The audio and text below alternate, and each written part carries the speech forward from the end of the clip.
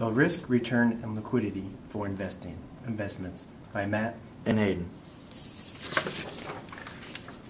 Low risk investment. Lowest investing is very safe, but you get very little return. The bank holds your money so you can withdraw it whenever they want. And you also get a government guaranteed of $100,000.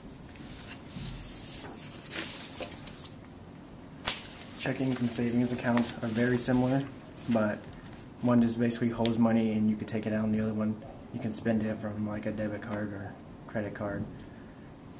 And then it has risk is very low, but you get little return, and the liquidity is very low. Moderate risk investments. In moderate risk investments, there are stocks, mutual funds, and real estate, and you have about a medium rate of return. In stocks, it's 11% return, mutual funds is 10 to 15%, and real estate, you can't get a definite answer because it's always changing.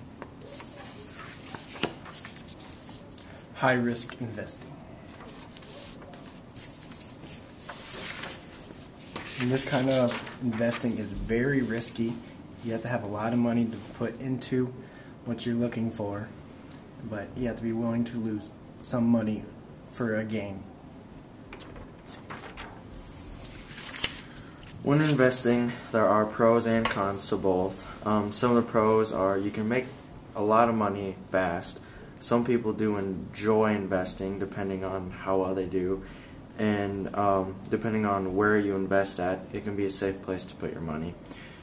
Some of the cons are you can also lose a lot of money.